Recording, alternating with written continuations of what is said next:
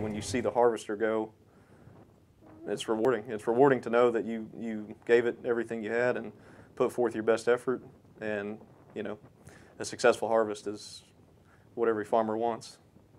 From a very young age, I remember just going everywhere with Dad, all over the farm, doing different tasks, different chores, every little boy's dream.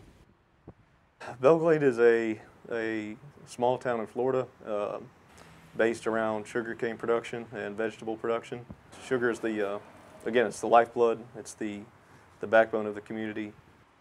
It's the anchor, really, for the town, and it allows the other sectors of agriculture to succeed in the area.